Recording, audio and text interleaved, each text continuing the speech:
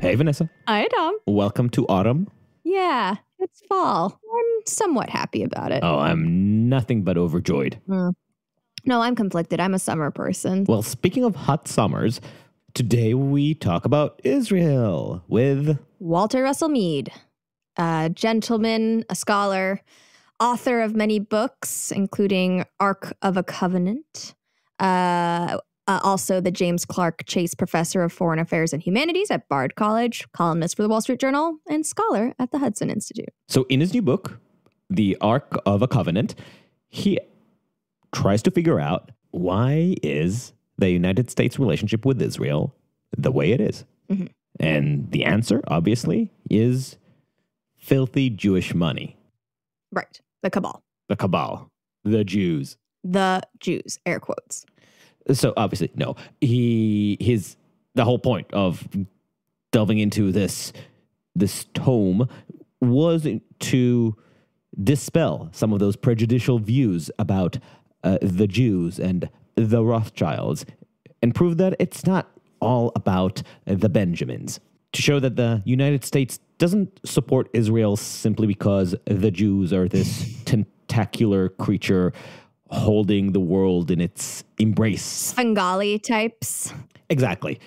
So if you read the book, and I 110% recommend you do, you'll discover that it's more like that in every step of the way leading up to the founding of Israel, the opinion of the Jews probably mattered the least. Mm-hmm. Nor, by the way, is it just about Judeophilic evangelicals who are trying to precipitate the end times through Israel because a Jewish homeland in Israel is an integral piece of their eschatology. In fact, one of the best things about reading this book is that in every turn, it shows how unpindownable history is, and that any attempt to shove it into a single facile narrative is just bound to fail. Oh, and by the way, worth noting, Walter is not himself of the Jewish persuasion. He's coming at these questions from the perspective of a perplexed Christian who's truly interested in understanding how these foreign policy cliches have embedded themselves in the American mind. So we talk about the reasons that people end up developing false understandings of history. We talk about the trace anti-Semitism and Orientalism that addle the mind of Westerners when they think, talk, and make policies about the East. Mm-hmm. We talk about current affairs at the end, which is, I guess, mostly for foreign affairs wonks like myself. But we get there, and we even launch it off by, what a better way to launch it off, with a Matt Yglesias tweet. So... Well, and one thing that is interesting about this conversation, and we start off the conversation with this observation, is that usually when we're talking about foreign affairs, we are lamenting the fact that the U.S. looks at the world through the prism of its own understandings and dynamics, and so it kind of places American dynamics upon the rest of the world, even when it doesn't make any sense.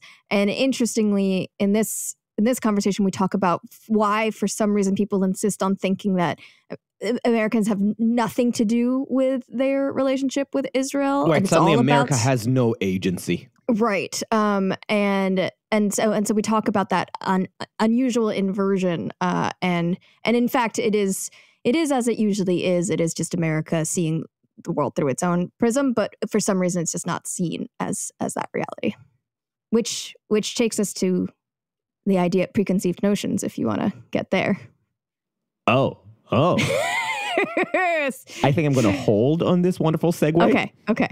In order to remind you that we are Uncertain Things on uncertain.substack.com, where you can find extra content, including essays and even a special episode for paid members about the trauma plot as a follow-up to our conversation with Christine Rosen.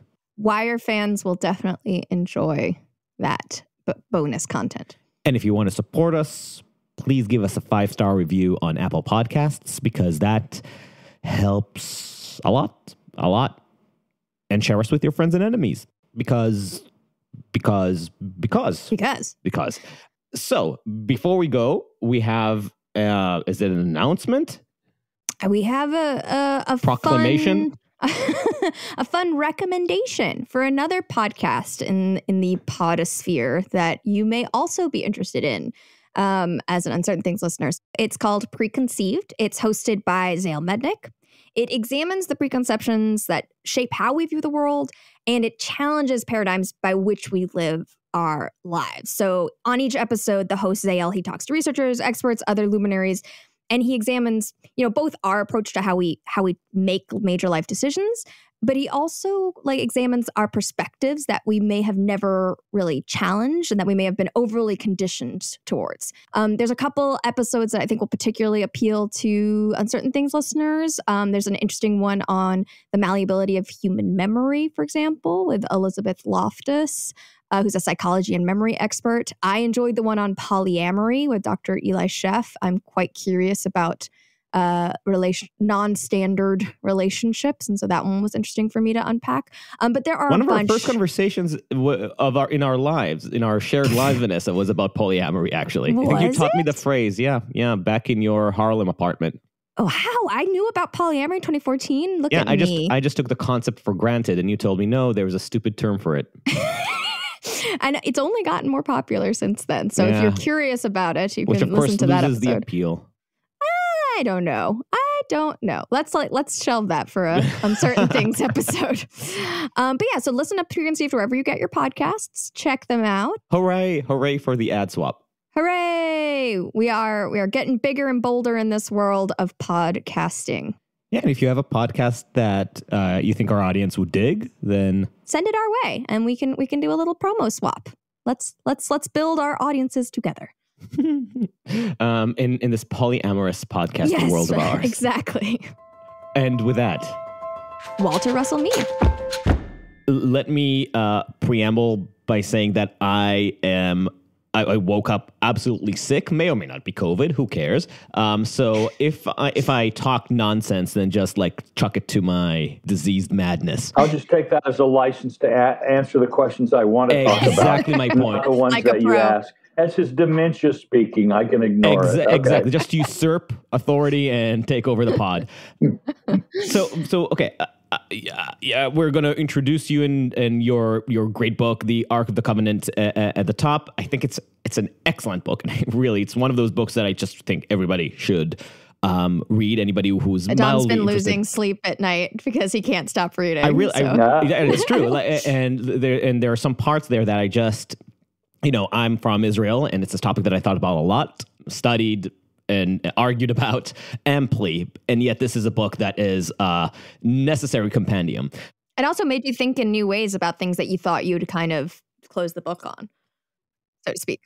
So one great point, and I think let's start there, is a recurring rant of mine, and I've even recently wrote about this for Newsweek about the damage in the American conversation to talk about everything foreign affairs through the lens of American politics, using the entire world as just mirror to Americanism, which often leads to really terrible, dumb, shallow conversations. But reading your book, I realized that when talking about the core issue of the book, which is the relationship between Israel and America and how it developed, it's actually almost the inverse, because people see Israel as its sui generis, not as if it's having undue influence in the U.S. and is actually manipulating in some way for whatever reason is manipulating the national interest in ways that are completely outside of the scope of American politics. And in fact, in this particular case, we might use a little more of what I call American solipsism, of looking rather than external forces, but at America and asking, why does the United States relationship with Israel look the way it does based on American interests? So let's start there. It's true that a lot of people sort of look at Israel and assume that it has some kind of amazing occult influence over American policy and American politics. We should probably start from the fact that every country tries to influence the politics and policies of other countries. The United States spends billions of dollars a year trying to influence politics and policy in other countries. And we are certainly not alone in that. This is what becomes unusual, is that Israel is seen as, much more successful than other countries at doing this. You listen to what people say, and it's often, I won't say they're conscious anti-Semites, because I'm really not the moral arbiter of the state of the world's souls.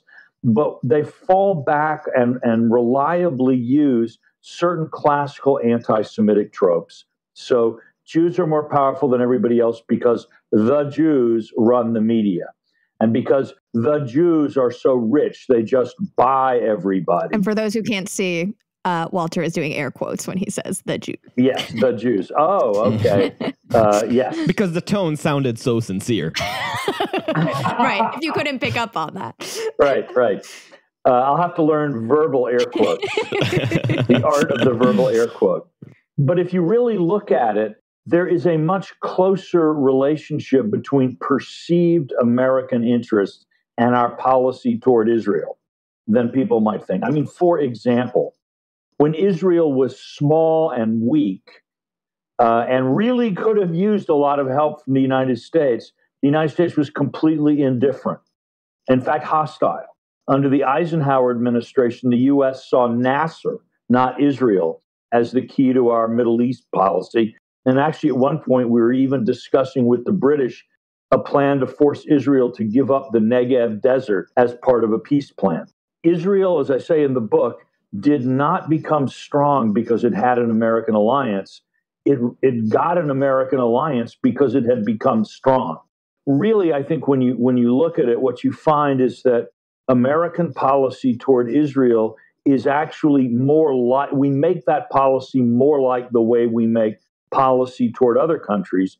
But at the same time, the position of Israel in American discourse and in American consciousness is very different from that of really any other country. A comparison I think you make in the introduction, if I remember correctly, which was just so clarifying, and taking that same formulation, which applies to any kind of pressure group in politics and the misconceptions around it. Like Democrats focus a lot about the outsized influence the NRA has over Washington. But as you point out, the truth is that people don't love guns because the NRA is powerful.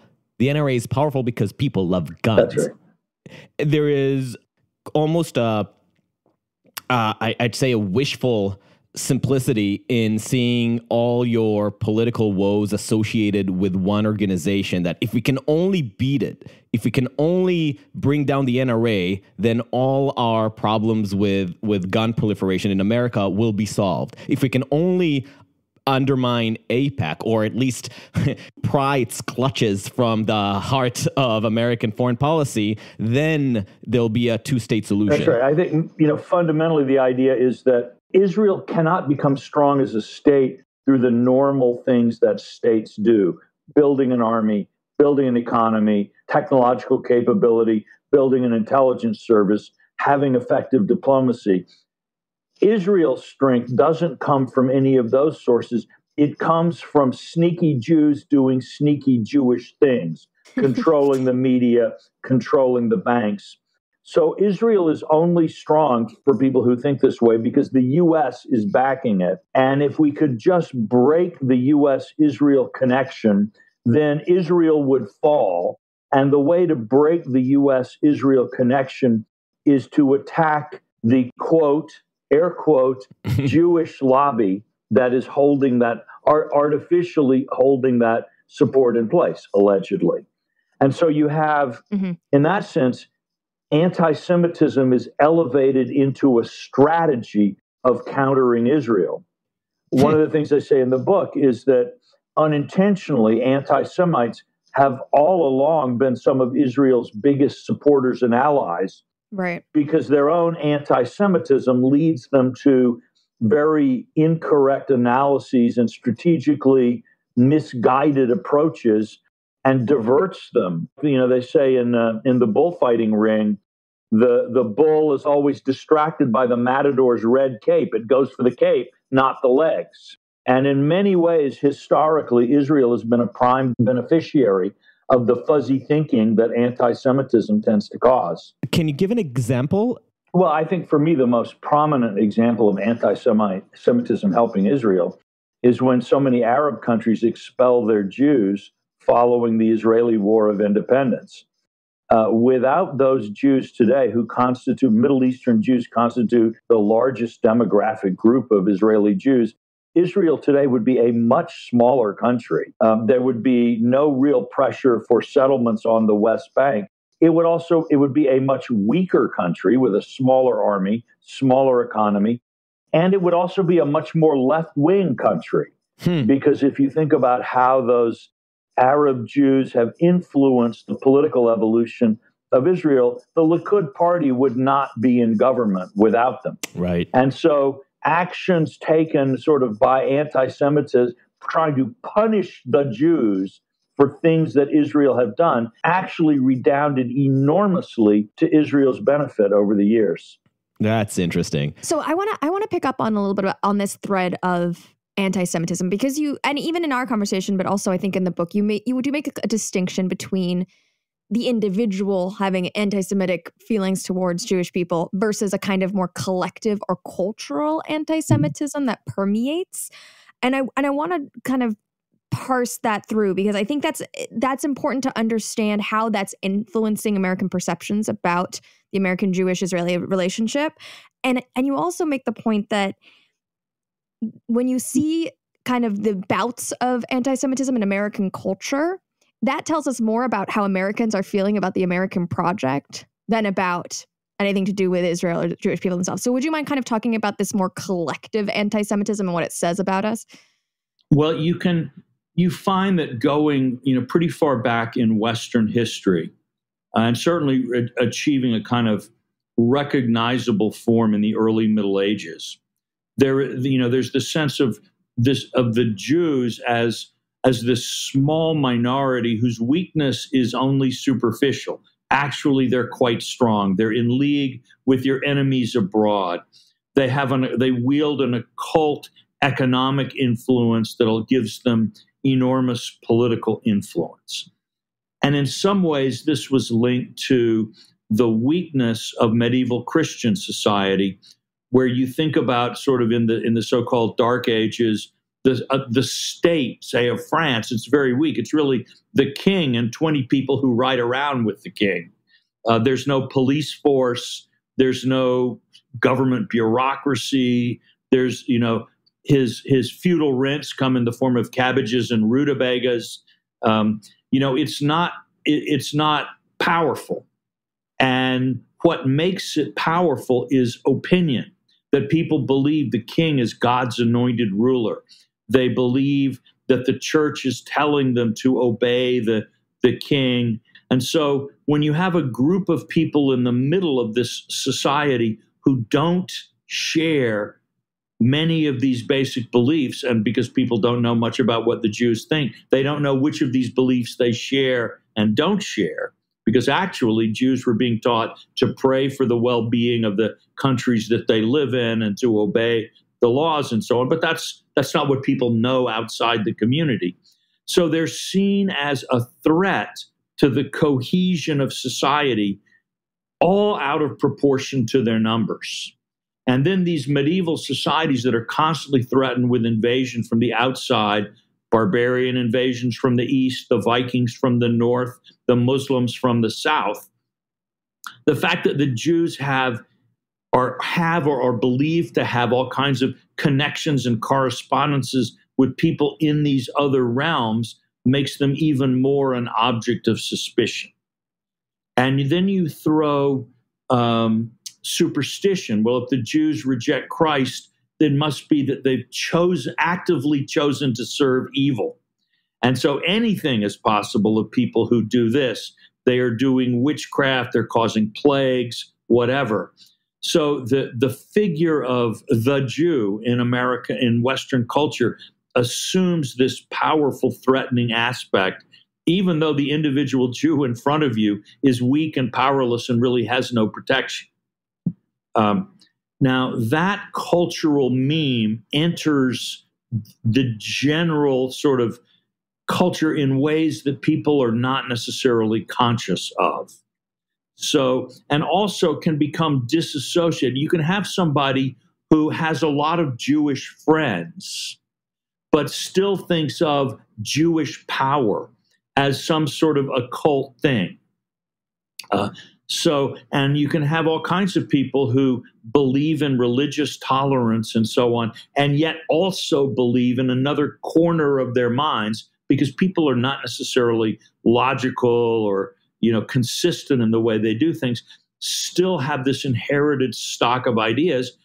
And prejudice never recognizes itself. A racist usually won't say, I'm a racist. A racist will say, no, these are not prejudices. These are based on observation. These are facts that I believe. So in terms of the American context, then, would you say that America is more prone to anti-Semitism in moments where it feels like America itself is weaker, like these kinds of influences from Christianity or Western thought kind of infiltrate more easily when there is inherent feeling of vulnerability in America as a country? I think that's true, but let's draw it out a little bit, because one of the things that I found as I researched the book is that the basis of Jewish acceptance in America is subtly different from the basis of Jewish acceptance in Europe.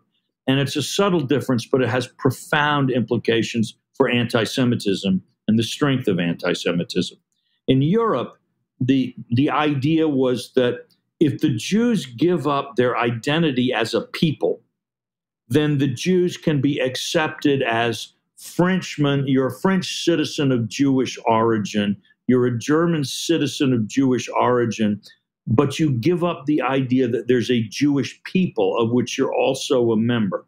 And this also goes to what we talked about with Tom Holland and Tomer Persico regarding the invention, quote unquote, of religion, where religion becomes a tool that can allow you to have freedom of conscience without an association to the tribe or the people or the nation.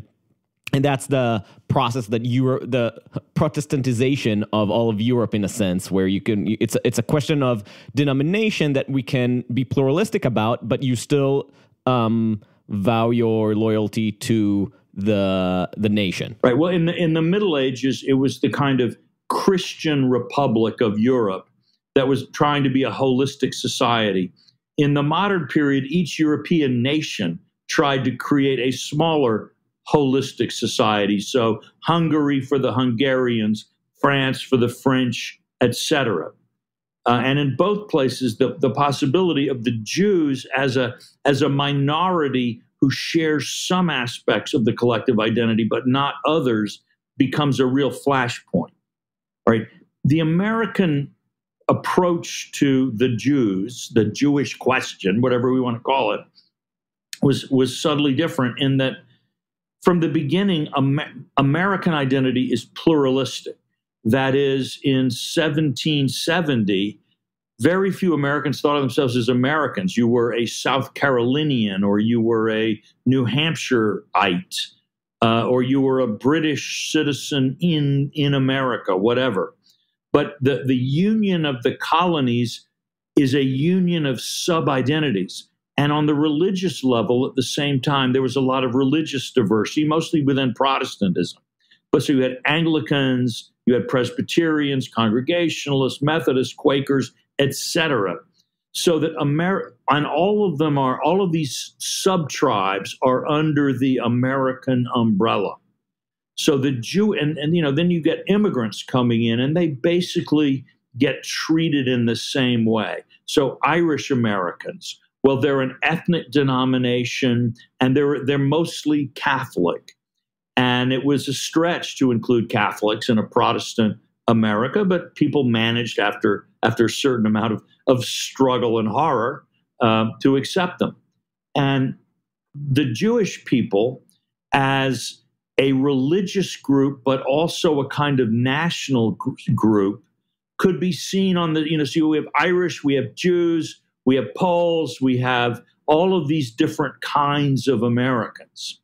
And so there was no conflict in the American mind between Jews saying, I'm a member of the Jewish people. The Jewish people are a nation. Our nation should have a homeland, a state, right? And an Irish person saying, I'm an American, but I think the British should get out of Ireland. And I want American foreign policy not to help Britain control Ireland.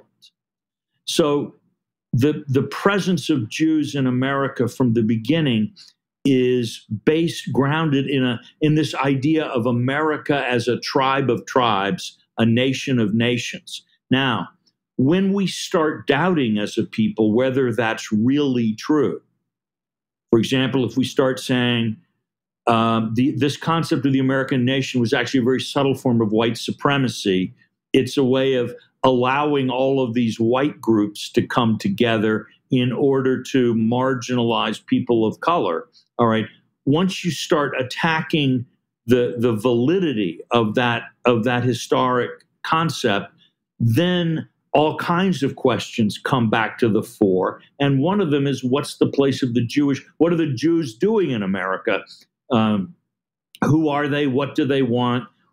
How do they relate to other groups in the United States? And so at times, during the 1880s and early 20th century, when the Industrial Revolution was throwing everything into chaos and we had mass immigration, you saw a rise in anti-Semitism.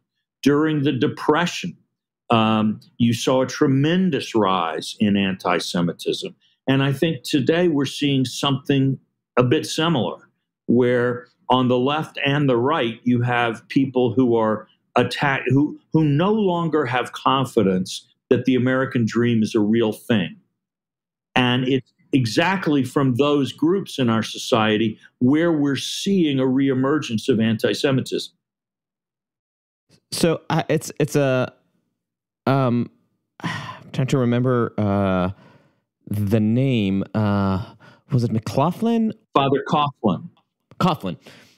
So that's like the unique American anti-Semitism that comes in ages of populism and vulnerability. But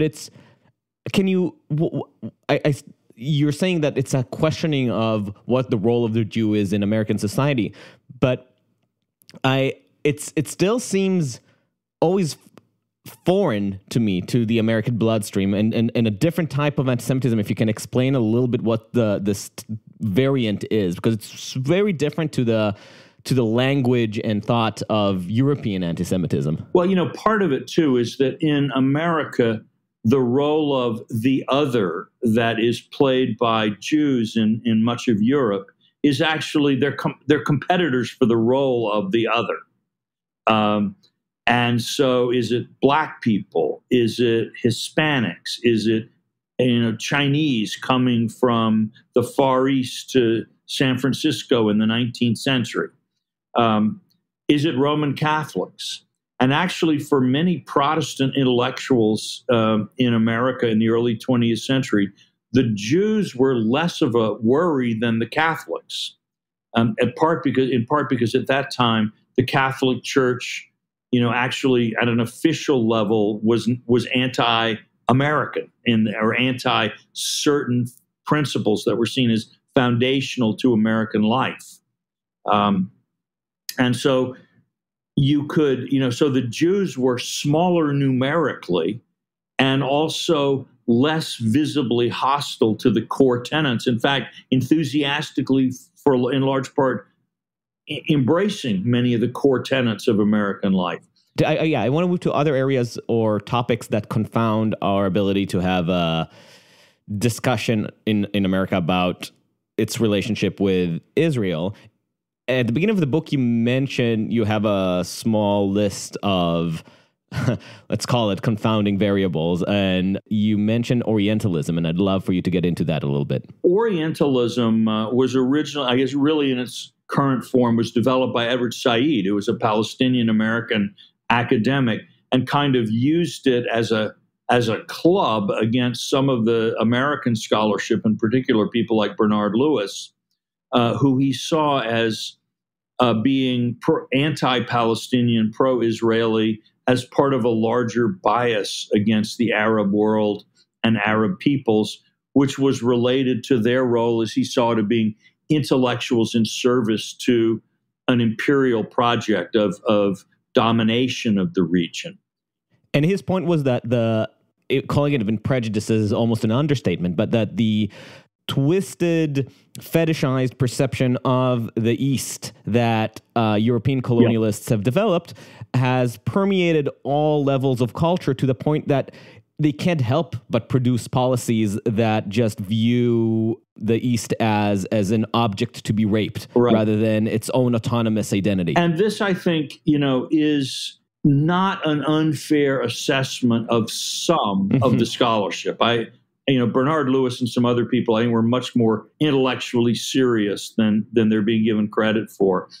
But what I try to do in the book is point back to, particularly in the late 40s and early 50s, where the so-called Arabists in the State Department and in the British Foreign Service, who were very anti-Israel and in many cases anti-Semitic, were very pro-Arab in their emotional attachments, but their job was to maintain the British Empire in the Arab world and in the American State Department to keep the Arabs from jacking up the price of oil and accepting the role of American oil companies in those places.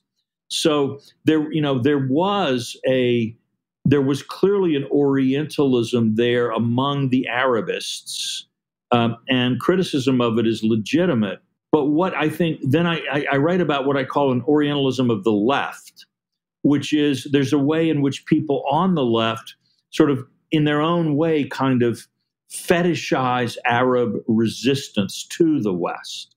So that the idea is that every Palestinian is a militant anti-Israeli activist, that every Arab leader is constantly, is going to be triggered if America does something about Israel, or that Arabs are incapable of seeing, or, the Arab hatred of Israel is so all-consuming and all-pervasive that they're unable to sort of differentiate. This is a form of diminishing the human complexity of Arabs, who are extremely sophisticated players of power politics. And the point here, because I can imagine listeners already hearing this as a moral judgment, Orientalism means that Europe sees all Arab nations as good or all Arab nations as bad. It's not just about moral judgment, even it's probably least about moral judgment, but about the oversimplification of a region and its reduction to a false vision. And that false vision can be infantilizing, or that false vision can be idolizing. But the point is, both visions are not connected to, like you said, the complexity of human decision-making and the internal regional politics. I think you point out how Egypt was more, in the early days of Israel, was probably more comfortable with Israel's founding because it created a barrier against the British-supported Hashemite family in Jordan. And those nuances of politics are reduced when you just see everything as the story of the Aboriginal, plucky, Oriental native fighting against the domineering Occidental implant. Right. Now, this is easier to see now with the Abraham Accords, where there's sort of common fear of Iran, plus their common lack of confidence in the United States, has led a number of Arab states and Israel to begin to work together. And the Abraham Accords are sort of one visible aspect of they're the tip of an iceberg of some deeper cooperation.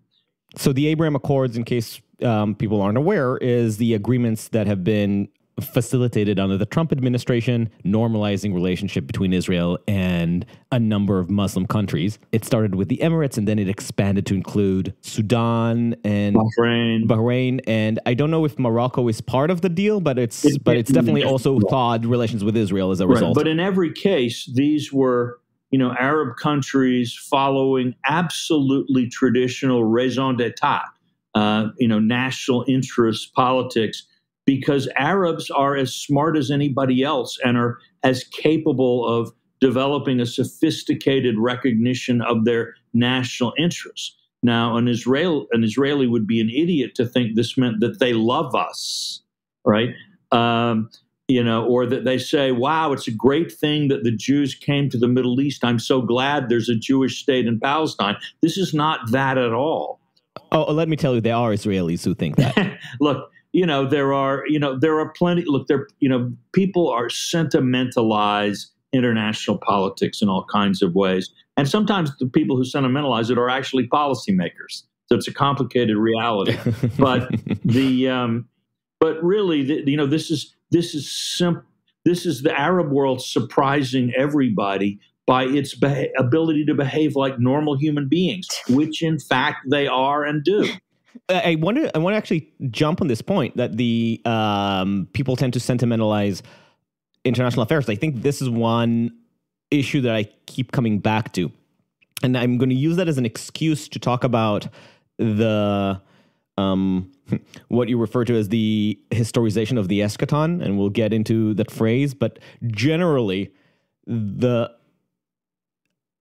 part of the American mind that sees or has seen basically from the founding the story of America as being the harbinger of a new world, a new era, and one that will be more enlightened and will end up shaping the world in its image. And that is a combination of the myth of progress from the Enlightenment as well as Christian eschatology. But I want you to delve deeply into all of that, but just to frame it into the way that this, I guess, emotional attachment to the narrative of America's historical purpose and direction ends up influencing decision makers in the foreign policy realm. Okay, well, it's certainly clear to anybody who looks at the history that even before there was an American republic, one of the characteristics that animated a lot of folks in what is now the U.S. was a belief that the American experiments that the colonists were conducting had some kind of major global consequences.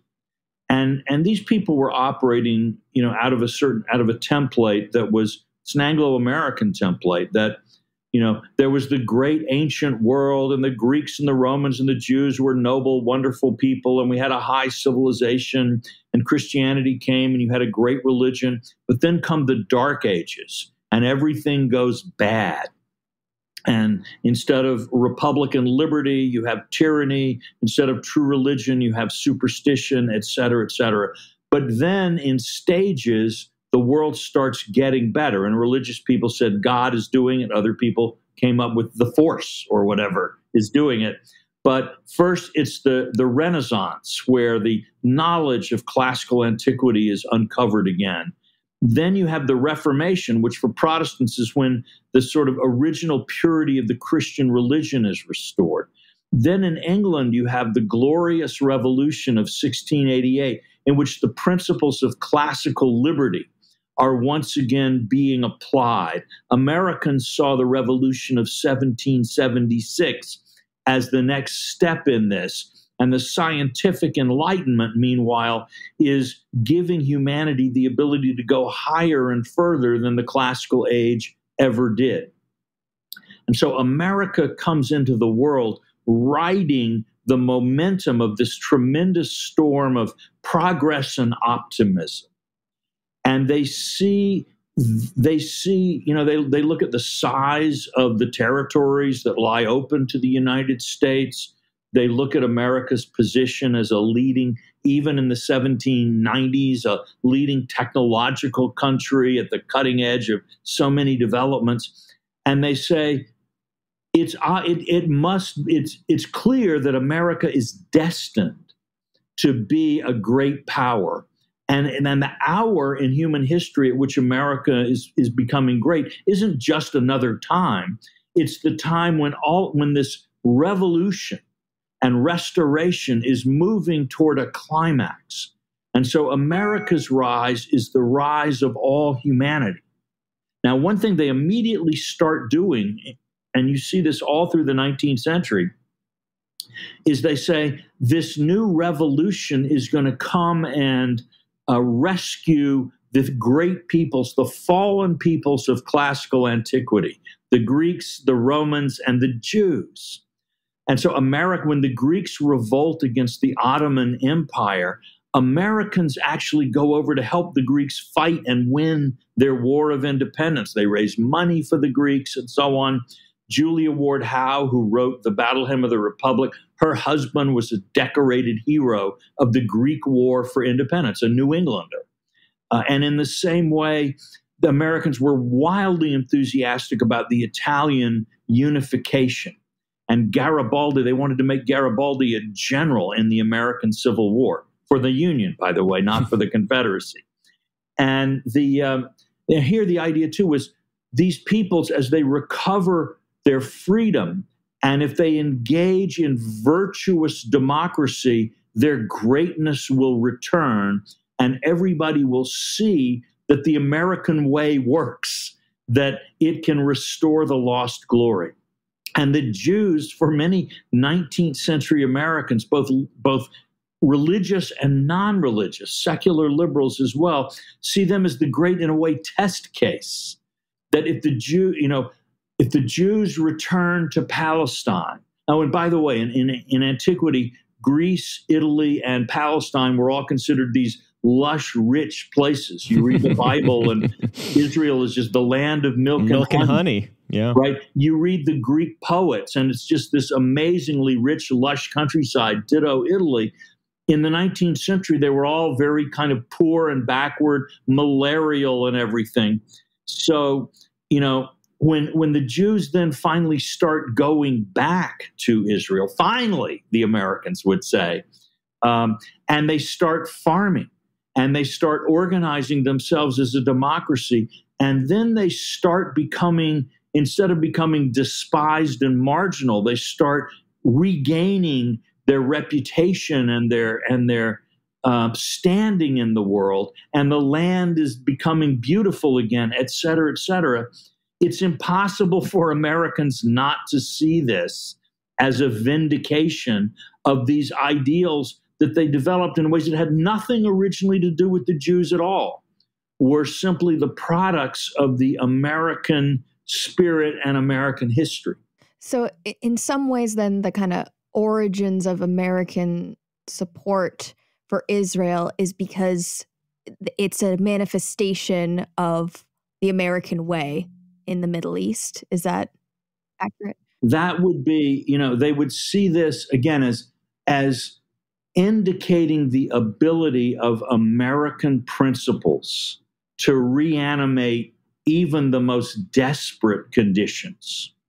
And they believed in the 1940s, you heard this a lot among American pro-Zionists, that Israel would become a very successful country, and then it would be a model for the rest of the developing world.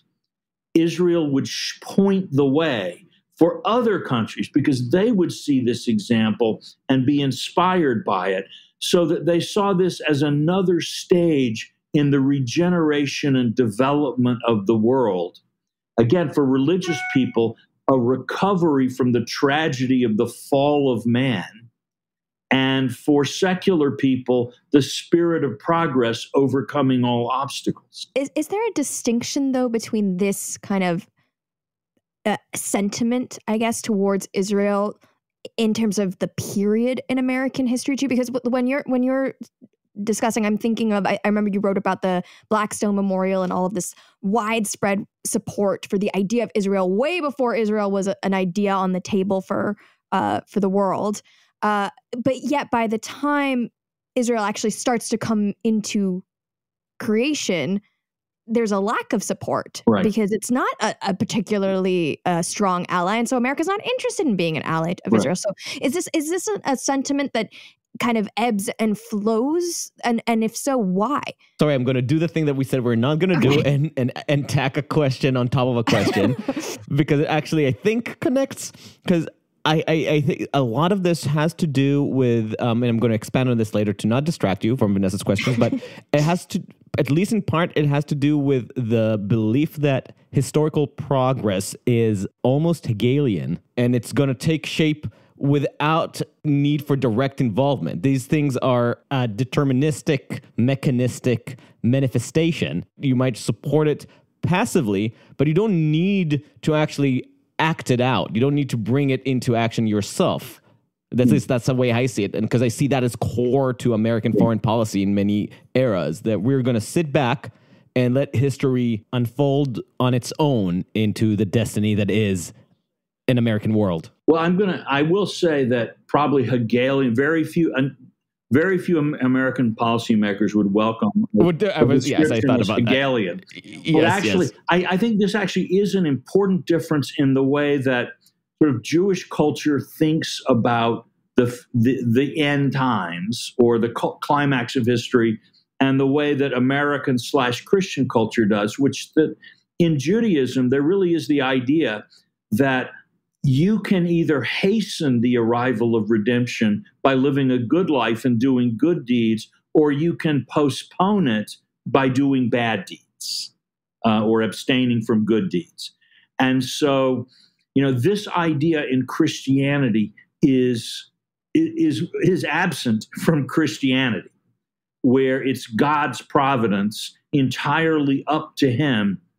And there's nothing you can do that will make God, Jesus come back faster, nor can anything you do delay the day of the coming. It's just, will you be ready yourself or not? Right. Probably Calvinism was more of an influence than Hegel. Right. But, secularized Calvinism, which is kind of the default ideology, I think, of the, which is predestination based basically on iron laws of causation. So Calvinist predestination without God is, I think, the default ideology of a lot of the American intelligentsia. Hegel is not all that far from it himself, but for quite similar cultural reasons. Right. But in any case, there was certainly a sense that America doesn't necessarily need to protect Israel. If it's God's doing, it will come. But there is an idea, a different idea that's more powerful among evangelical Christians than among many, which is there are verses in the Bible that they take quite literally. One of them is, God blesses those who bless Israel and curses those who curse Israel.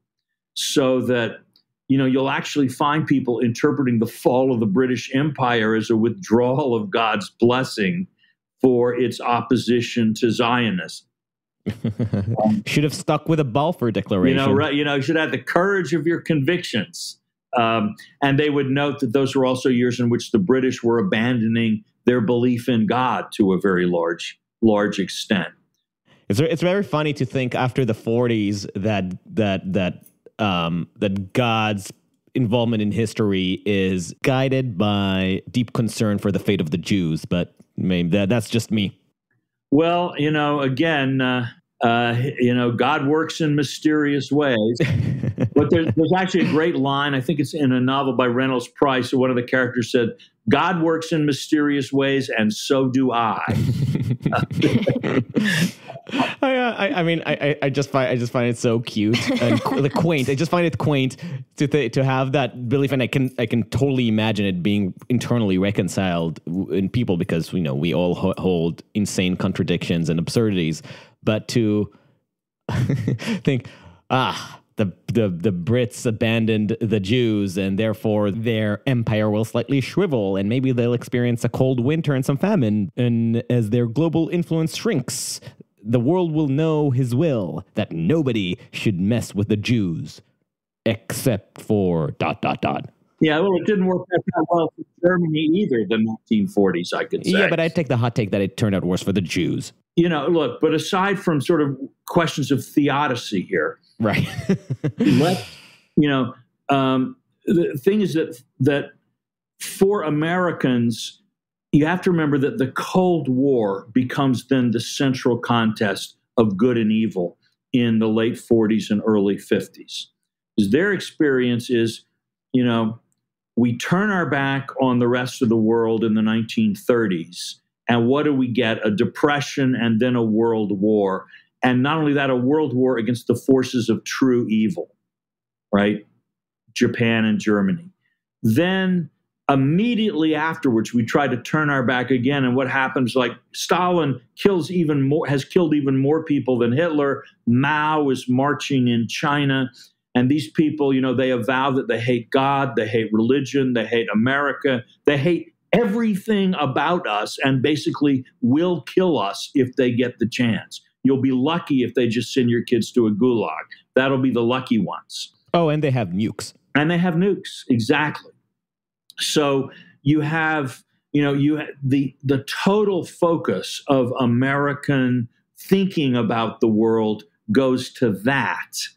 And both American foreign policy and American public opinion tend to center there. And Israel in the 40s and 50s is not an asset as Americans see it to their Cold War strategy. Now, we can also add, by the way, as I read about in the book, Stalin actually did a lot more to support the creation of Israel than Truman did. And actually, what the Israelis did was behind America's back. They transferred badly needed hard currency to Czechoslovakia, which helped the Czech communists solidify their control following their coup, and which also enabled Stalin basically to keep them out of the Marshall Plan. Israel deliberately and not knowingly took actions that strengthened Stalin's hand against the United States. Now, the Americans don't know this in the spring of 1948, as far as I've been able to see. That knowledge filters in later. But if you want to understand why the Eisenhower State Department absolutely focused on the fight against communism, really had a problem with Israel, it's not hard to see why that would be the case. Also, a moment to go back to the brief moment when Stalin is playing his Zionist card, in between, planning to purge all the Jews and being completely anti-Zionist, as seeing it as an internationalist cabal. In that brief moment, it's a great reflection, and that's why I loved the Truman chapters, the Truman section in your book, because it's a perfect encapsulation of how history is not a narrative. It is not a path or a destiny, but is the result of human decisions and political interests that just shift and collide. And random occurrences. Yes, the total chaos of history is on display. So if you can talk about the Stalin moment and how it ended up pressing Truman to pull the trigger. Well, you have to start here. One of the legends, in a sense, where both sort of the American Jewish community in its collective memory and, anti-Semites and anti-Israel conspiracy thinkers combine, is this idea that it was the American Jewish political pressure on Harry Truman in 1947-48 is what drove his Israel policy. And that's a kind of a standard reading of the history that both pro-Israel and anti-Israel people have tended to collude in. But you really look at what was happening. For the anti-Israel, obviously, it's the notion of sneaky Jewish intervention. And for Jews, it's the story, or at least for Zionists, it's the story of a very effective, like the most effective act of diplomacy on the part of Chaim Weizmann and the Zionist apparatus. Right. And it's also, in America, for the American Jewish community, there's especially little Eddie Jacobson. At a key moment, Truman's old business partner from Missouri, one small, not famous, not rich Jew from the hinterland comes into the White House and, like Queen Esther in the Bible, he pleads the case of his people to the moody Gentile ruler. And Truman listens, and Chaim Weizmann is invited in, and then there's a conversation, and Israel is saved, and the littlest American Jew can move mountains, all right? That really is a story that is important in the American Jewish community, at least in parts of it. And parts of that story are true. And, Eddie Jacobson did get in to see Truman. Truman was very moody.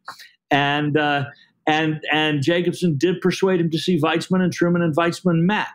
But what is very interesting is that after the meeting, Truman did not change his policy. And Truman continued to actually try to prevent the declaration of Israeli independence right up until the declaration was signed. The last thing the Israeli authorities, well, at the time, the Yishuv, the Jewish community in Palestine, its last thing it did before declaring independence was to vote to reject an American request for delay. Truman had offered to send his private plane with anybody who wanted to mediate to try to stave this off. So Eddie Jacobson did not change Truman's policy. Neither did Chaim Weizmann. Truman was all along trying to solve a bigger problem in American foreign policy. And that is that after the end of the Second World War, American liberals had sort of two ideas, and they were the dominant force in the Democratic Party. They were led by Henry Wallace, who had been Roosevelt's vice president, and Eleanor Roosevelt, Roosevelt's widow. And they wanted to follow Roosevelt's World War II policy, which was to kind of conciliate Stalin and base American policy on trying to win Stalin's trust while working through the United Nations as the chief seat of diplomacy, because only a strong United Nations could prevent World War III in a nuclear era. An incipient institution. Right. It existed for what? All of a year at that point? Yeah, it was very, very new. And the hopes for it were, we look back on them, it's kind of sad to see what people hoped it could become. But those hopes were very real. In the aftermath of a terrible war, their psychological hold was very strong on a lot of people. And Truman saw fairly early that Stalin could not be trusted. There was absolutely no way the United States could reach an agreement with Stalin. And if you were really going to oppose Stalin, you kind of had to work with Britain because there was no one else left to work with. No one was left standing after World War II. So, but the Democratic Party doesn't believe this and doesn't like Truman. The liberals hated him. Truman is constantly trying to manage the pressure from the left in his administration. And his biggest stroke of luck is that in the winter of 1947, the British economy collapses due to huge storms and a big freeze in England, and they give up the empire. They basically say, we're getting out of India, whether there's an agreement between the Muslims and the Hindus or not. We're going to pull out of Greece and Turkey. And the Americans, that's what drives the Americans to do the Marshall Plan. And we're going to throw the Palestine Mandate, which they got under the League of Nations. We're going to give that to the UN and wash our hands of the future of Palestine. So at that point, Truman can separate the Palestine issue from U.S.-British relations. As a side note, because again, part of my interest here is just to see how the history of ideas has and narratives has a much smaller part to play than the sheer chaos of decision making. Abandoning the mandate and their presence in India, it was not because the British government and public turned against the project of empire building all of a sudden. Both parties agreed about that. Maybe there was debate about the size and extent of the empire, but there was a consensus that empire was a good thing. What changed was that in 1947, they suddenly couldn't afford to keep it anymore. Right. Well, they had to try to find cheaper ways to advance their national interests, which, and they worked at it. They continued to play the Arab card against the Israelis right up through Suez. So they didn't completely throw in the cards after this, but they knew they couldn't afford an army in Palestine fighting a war against the Jews. And so once that happens, in the U.S., Truman then immediately says, yes, let the UN decide. And you have to understand what an important thing that was for people. These wars we think of the Israeli-Palestinian conflict almost as this unique thing. But to people at the time, it looked a lot like these conflicts that have been driving Europeans and the world crazy for 100 years. Bulgarians versus Macedonians, Croats versus Serbs, Poles versus Germans and Russians, Germans and French over Alsace-Lorraine, Greeks and Turks. These national conflicts between people had been the cause of war after war after war. And because these smaller conflicts would draw in the great powers, that's how you would get to the great wars. And so the hope was that the UN could settle this question peacefully, the Israeli-Palestinian question. And when Truman said, I'm going to support the UN decision, the Democratic liberals are happy with that idea. And then, these Zionists are trying to get Truman to say, okay, well, now you're the U.S., the most powerful country in the world. You need to get in there and make sure the UN does the right thing. Truman says, oh, no, I can't violate the sacred independence of the United States. He says, no, we will not even be on the committee to decide. Hands off. Let the UN work. And the Zionists are frustrated, but the liberals are thrilled. And it was the liberals, not the Zionists, who chiefly concerned Truman politically. Then the Soviet Union endorses partition, which, again, to liberals looks like, wow, the U.S. and the Soviet Union acting through the UN are mandating a peaceful resolution for a national dispute. This is it. This is the dawn of peace. This is what foreign policy needs to be, and it's working, thank God. Or this was patented Russian trolling. Well, Stalin was a very clever man, and he thought a lot about what he did. But it really did, but then the problem is immediately after the UN votes for partition, the Arabs reject it. And they have, as I say in the book, they actually have a pretty good moral claim. They say, look, Britain didn't get this from the League of Nations. It was imperial banditry. They took it from the Ottoman Empire after the war and then gave it to the Jews in the Balfour Declaration without any consent of the inhabitants of the land. This is imperialism. This is not moralism. And the UN can have no right to do what is wrong. So it was a principled stand, but for American liberals, this was totally unacceptable because you know what? We all have to compromise. If we're going to avoid World War III and have the rule of law, everybody has to give a bit and get a bit, etc.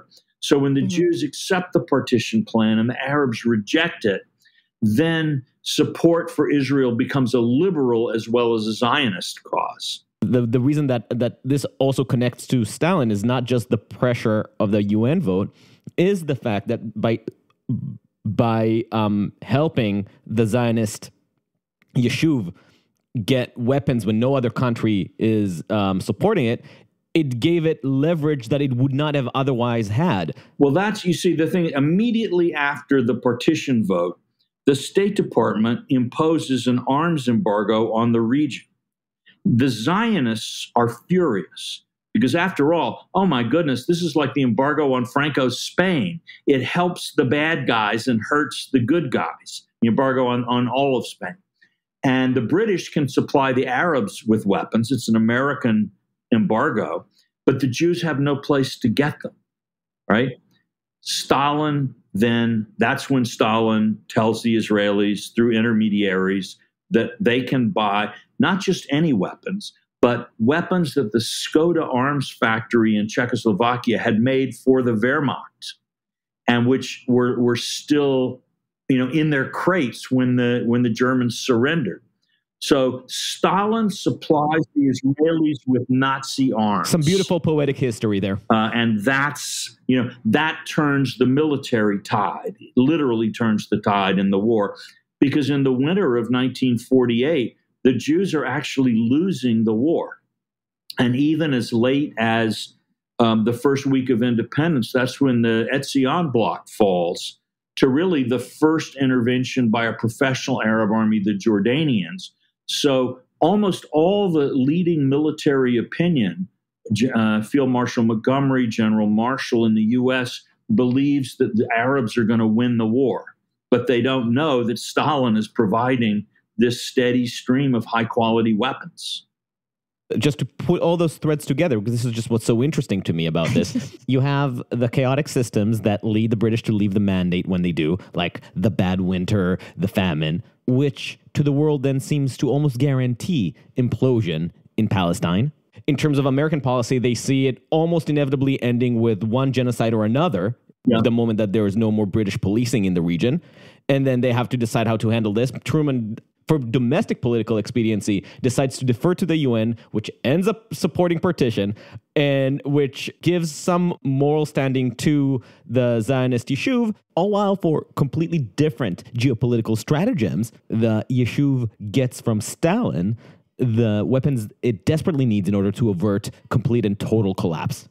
And if it weren't for this dynamic of power, not only the Yishuv would not have declared independence, the U.S. would probably have not been compelled to necessarily support independence in the UN, because they realized that as things stood, Stalin was going to get in front of it and support independence for the Jewish Yishuv, meaning that the U.S. couldn't stay neutral. So put together, it's just such a beautiful painting of chaos that forced Truman's hand more than any conversation with Chaim Weizmann. You could say that not since the Red Sea is such a random constellation of events led to such a dramatic result. So I wanted to close the loop on the previous question, because I'm still a little bit uncertain about how America shifts to this point from that previous point. And I threw out the term Blackstone Memorial without actually explaining it. So I think it might be if you wouldn't mind explaining that moment in American history to this moment that we just talked about, kind of with the creation of Israel, and how American history is influencing the way we're thinking about a Jewish state. Okay. And then I want us to get to today, because I definitely don't want to let you leave without talking about today. All right. Look. Well, one of the things in trying to show the importance of non-Jewish American support in American history, and to show the roots of American support for the idea of a Jewish state in the Middle East, I look at this mysterious document called the Blackstone Memorial, which was delivered to President Benjamin Harrison a couple of years before Herzl wrote Der Judenstaat, and when there really was no seriously large-scale organized Jewish Zionist movement at all. And this is a petition asking the U.S. to use its diplomatic influence to get other countries to use their influence to get the Ottoman Sultan to declare a Jewish national home in Palestine. And it's signed, this petition is signed by John D. Rockefeller, J.P. Morgan, the Chief Justice of the United States, the Speaker of the House of Representatives, and a whole galaxy of important, influential American establishment figures. And this, but this memorial is limited in what it asks the president to do. It doesn't say send troops to establish it. It doesn't say America should directly impose this on the Sultan. Right? Diplomatic influence to achieve a Jewish state. And if you look at it, that actually defines American policy right up through the Truman administration. And pro-Zionist lobbying could never push U.S. presidents to go farther than those Blackstone principles. Diplomatic support. And anti-Zionists could never get the U.S. to take it off the table. But it has remained. And actually, 100 years ago in September 1922, almost exactly 100 years ago as we speak, huge majorities in both houses of Congress, bipartisan majorities, embodied the Balfour Declaration into American law as a reflection of these Blackstone principles, so to speak. And for Zionists, it was a very frustrating thing because the U.S. was, for many Jews, the U.S. was on the record as diplomatic support. But then when there were issues, like the British start to limit Jewish immigration into Palestine, the United States, is perfectly willing to have an ambassador say to the British, my dear chaps, I wish you would allow more Jews in. But when they say, well, no, we're too worried about what Mussolini might do or whatever, that's the end of the conversation. So it's kind of, and just ironically, in that same period of time, the U.S. Congress, almost the same year as the Blackstone Memorial was, as the Balfour Declaration was put into law, the U.S. Congress did the single most important thing the U.S. has ever done for the state of Israel, which was it banned mass migration from Europe to the United States. Without immigration restriction, and again, this you could argue is anti-Semites helping Israel. Without the ban on Jewish immigration, effective ban on Jewish immigration in the U.S. after 1924, some still got in, but like 10% or less of previous numbers. And the ban was not directed at Jews. No, it was directed at mass immigration from Eastern Europe, which coincidentally were the countries where Jews also would live in. But yeah, it hit the Poles, the Italians, the Greeks, the Russians, et cetera, as well as the Jews. And German Jews, ironically, had better chances of getting in than Polish Jews. But that act was entirely rejected by the American Jewish community, while the American Jewish community was much more divided in its attitude toward the Balfour Declaration. The most prominent American Jews of the day were totally opposed both to Zionism and to the Balfour Declaration. It's important to just emphasize one of your main points, which is the creation of a Jewish state has a lot less to do with what Jews have ever wanted and has a lot more to do with what non-Jews have wanted as a quote-unquote solution to the problem. Well, I did consider making the subtitle of the book, Don't Blame Israel on the Jews. Right. But it's clear, it really did become clear to me on the research of this that the secret weapon of the Zionists was never massive Jewish power and influence wielded in the conspiratorial way that anti-Semites always think it is. It's that the Zionist project was the only project for the survival of a significant number of Jews that could get just enough non-Jewish support so that with incredibly intense work and dedication, you could make it work. The other sort of programs for Jewish survival that were kicking around, say in 1900, were, number one, let us be. Just like let us live as Jews, religious Jews, not religious, don't bother us, let us be. And the Jews could not get that one done. Yeah. It wouldn't happen. The second one is, okay, well, if you won't do that, at least let us move to some place where we can live freely. But one by one, the countries of the world effectively shut their doors to Jewish migration. With the famous quote from the Australian delegation that I love reminding my Australian friends from the Evian conference, I think it's 37 or 38, they're saying, well, we do not quite have a Jewish problem and we'd rather not import one. We have a we don't have a race problem. Right, and we'd rather not import one. Because if Australian history is known for one thing, it's the lack of racial tensions. Yes. But the weirdest of those three projects, the least likely, the crazy idea, as it literally struck all kinds of people in 1900, that a Jewish state be constructed in the Middle East, turned out to be the only one that was practical. And that is where Zionism gets its success. And what made it practical was the combination that Zionism could mobilize the effort of Zionists. You know, what is it? Another acre, another goat, the incredible, hard, backbreaking work in poverty and everything else to build the state. But also the political thing of building a state, not simply a colony. So I think this dynamic is part of what complicates the asinine discussion about what counts as anti-Semitism, is anti-Zionism, anti-Semitism, or not, because not just today, where so many Jews, American Jews and European Jews, have severe reservations about the state of Israel and its conduct. As you point out, historically, there is very little link, and the link is not guaranteed at all between the success of Zionism and Jewish public opinion. But at the same time, you see how talk about the power of Zionism is still infused by the perception of a Jewish cabal pulling strings. Right. So I want to move to today.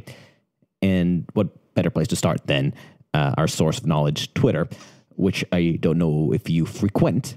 So last week, journalist Matt Yglesias of Slow Boring had this to say, and I'd love your reaction. He wrote, "The Iran deal is good for the United States and good for Iran. That's what makes it a deal.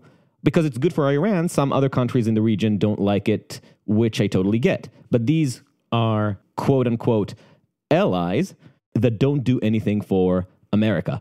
And then he adds a meme showing, "I receive support in regional conflicts with adversaries. You receive literally nothing." Obviously, he also talks about Saudi Arabia, and he mentions the tepid response from Saudi Arabia in terms of alleviating gas prices, which I don't know if we fully understand how much the Biden trip there worked out. But he obviously also implies Israel, and specifically, he points out that Israel's only contribution to the U.S. right now in terms of its alliance is intelligence about Iran. In other words, the only thing that Israel is worth as an ally, according to Yglesias, is being able to provide intelligence about the regional enemy it needs the U.S. to combat. Do you agree? Look, I think I ask myself sometimes, what would happen if Israel decided that it no longer wanted to be an American ally? Or America decided that it no longer wanted to be an Israeli ally, and so Israel had to go shopping. All right. Would Israel be able to find new allies? Absolutely. You know, Russia, China, India, Japan, other countries would stand in line to be Israel's ally. Its tech capabilities, its intelligence, which is not only about Iran, it knows many things about many people that Americans and others would like to know, but also its deep knowledge of American tech and American planning.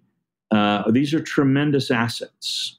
And this again, some of this traces back to a kind of fantasy that poor little Israel has is so dependent on the United States that it really doesn't dare, if we put our foot down, it wouldn't dare to cross us. And if we just wrote it off, it would suffer and we would not. That is not the reality of this relationship. In fact, it strikes me as just remarkable. For decades, American presidents, would have given anything they had to get peace between Israel and more Arab states. We have this handed to us now essentially on a platter. And rather than being part of rather than people being able to argue that Israel is a destabilizing force in the Middle East, clearly the sort of creation of a Gulf defense community with Israel involved and the sort of economic links that are developing and all, is in the American interests. I guess implicitly, if I read it as charitably as possible, though it didn't make that explicit, the benefit of the Iran deal to the U.S. would mean less headaches in the Middle East and therefore more bandwidth to focus on China. Right. I don't believe that. I look at places in the Middle East where Iran has a lot of influence, and what do we look at? Iraq, look at Lebanon, look at Syria, look at Yemen. Poster boys for stability. Do we actually want more of the Middle East to look like that? Do we want Iran essentially to intimidate other countries? Do we want the Saudis and the Israelis to be so concerned with the declining value and the Emiratis and others of American security assurances that they turn to the Chinese, or these days I think the Chinese and the Russians? This is not something we want. It's important, though, in trying to understand how people think about this. I think that it's important to understand that the Democratic Party's dislike of Saudi Arabia has about 70 years of history to it. It actually goes back to the early Cold War, when the Democrats were angry at the Eisenhower administration for siding with the Arabs against Israel. And they saw this as siding with oil companies and arbitrary rulers against democracy. Yeah. Right. Then in the 70s, you get the oil embargo and the price hikes. And so the Saudis are like, the great traitors who are stabbing us in the back on oil prices and destroying the living standards of blue-collar Americans by unconscionable monopoly behavior. Then you get to 9/11, and it's this, 19 Saudis or whatever are on that plane. And the Saudis are good friends of the Bush family. The Bush family and the Saudi royal friends have a connection. So we forget it now, but George W. Bush was once just almost as much hated as Trump is. And the Saudi sort of connection with him was massively infuriating. And then, of course, the next stage is Saudi opposition to the Iran deal of the sainted President Obama. And beyond that, then, Saudi as the largest producer outside the U.S. of hydrocarbons and destroying the planet and encouraging the addiction to oil. So you're saying the hatred of Saudi Arabia was an overdetermined question? Yes, exactly. And so that a lot of people look at the Middle East through a lens in which this view of Saudi Arabia is really deeply entrenched. Now, I am not here to make the case for Saudi Arabia, land of tolerance and freedom. Nor am I, here to make the case for let's burn all the oil we can and the heck with the atmosphere. But the national interest is a very complex thing. And sometimes, almost no matter who in the Middle East, we're going to be working with people who, in certain very basic ways, see things differently and behave differently than we do. What I find funny is that it also seems to assume that Israel is just going to take it if Iran becomes a nuclear power. Yglesias' opinion doesn't seem to really factor in the destabilizing power to the world if Israel decides to go to war against Iran, especially considering that China will inevitably play some role in this. Well, this is, I think, the real problem is I don't think the Iran nuclear deal, as I am not against, by the way, a nuclear deal with Iran. And I was sorry that President Trump left the deal. Right. But returning to a similarly structured deal 2-3 years after Iran has gained more nuclear advantage, as if nothing's happened, is insane. Well, again, what I said that even before that, what I would say is that, however, the Iran deal did not contribute to regional stabilization, which is the American goal.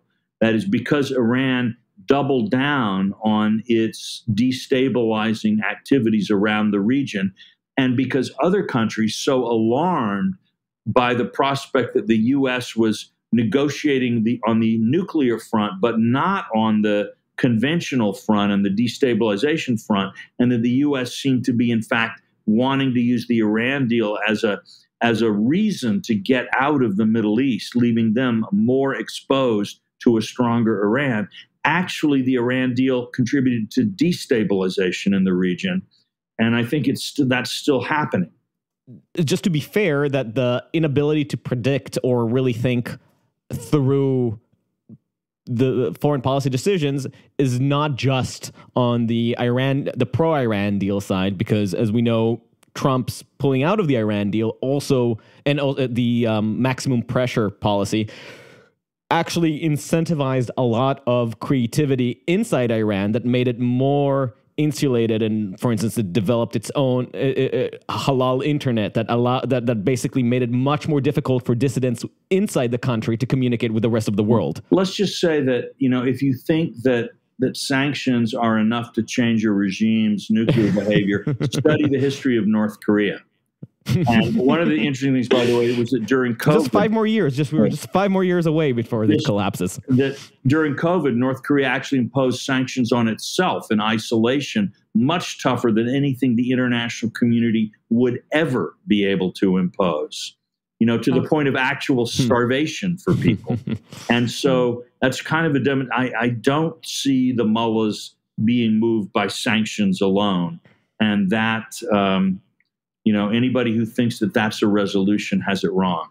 And in fairness, the Obama doctrine, at least in theory, was the Iran deal was supposed to give them more time to encourage popular resistance, right. Not thinking that this... And that, again, is equally illusory. These regimes have studied, Gorbachev died recently, these regimes have all studied, China, Russia, Iran, what liberalization means. They're not going to go down the Gorbachev, glasnost, and perestroika thing again. And it's a total illusion that miracles can happen, but short of that, Iran is not, the moderates in Iran aren't on the verge of pulling off a great liberalization. Okay, I'm going to sneak in my closing question here, and I'm going to say it fast, hopefully. So we talked earlier about the kind of the plan A, plan B, plan C, and that the Jewish state was actually plan C.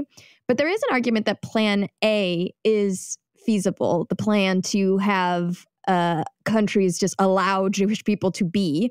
And I think that's probably one of the strongest arguments for that case is America and the liberal democracy in America. Mm-hmm. So one of the things we've talked a lot in this podcast is why liberal democracy matters and why we have to safeguard it. So for my final question to you, Walter, I'd like to hear your case for if liberal democracy has a chance to actually safeguard minority populations like the Jewish peoples as a viable means of protecting not just Jewish peoples, but all kind of minorities in American society. One thing I would say is probably that's not the best way to try to frame the debate over liberal democracy. It's good for the Jews. Right. There might be better, but I think it is true. No, but I think the bigger question is is there still hope for the idea of a liberal democracy actually safeguarding minorities, right. Or is that also an illusion of the Enlightenment? Right. Let's remember that Israel is, as I say in the book, Israel is a country of Jews for whom Herzl was right that liberalism would not save the Jews. America is a country of Jews for whom Herzl was wrong, where liberalism did save the Jews. I think what this tells us is that there's nothing set in stone here. There's no automaticity. I think in general, Jews can do well under liberal democracy, but I note that Weimar Germany was a liberal democracy. So there we are, in a way. I don't think you can give a categorical answer. I think we should fight for liberal democracy because it is the least bad of all forms of government. I think we should uphold the American idea because it does provide a common tent under which people can rally without having to give up the elements of their own communities and lives and identities that make sense to them. But, I'm a historian, I'm not a prophet. So I'll pause there. Yeah, my add-on would just be we need to safeguard the things that allow these principles to safeguard the rights and everything. Well, that's the only thing I'm all for liberal democracy, and I'm foursquare for the American Constitution. Let me just put that on the record. So in the last minute, what do you think about the Israeli-Palestinian peace process? I would like it to succeed. I don't see a lot of short-term prospect for that happening. And you should read the book to learn about the MacGuffin. The Ark of the Covenant. Thank you so much. This was fantastic. Well, thank you. When does it go up, by the way? The Eternal Question Asked Again. You can follow Walter at WR Mead on Twitter. And you can follow us at UncertainPod. Thank you for listening to Uncertain Things. We are uncertain.substack.com or wherever you get your podcast. Share us with your friends and enemies. And if you're feeling generous, give us a 5-star review on Apple Podcast. Until next time, stay sane.